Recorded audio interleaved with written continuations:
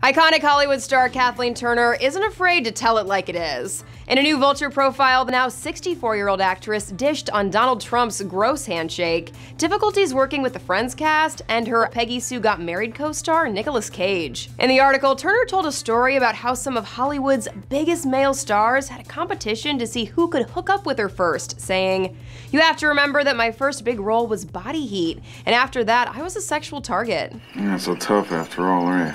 No, I'm weak.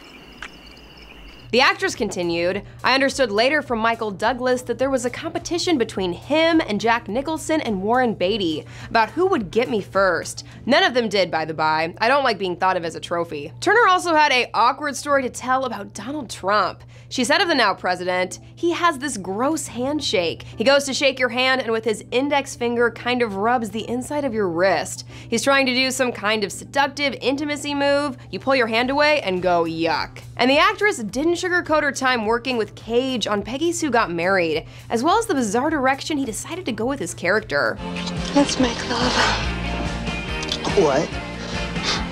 You mean sex? Turner revealed he was very difficult on set, but the director allowed what Nicholas wanted to do with his role. She added, "The way I saw it was, yeah, he was that."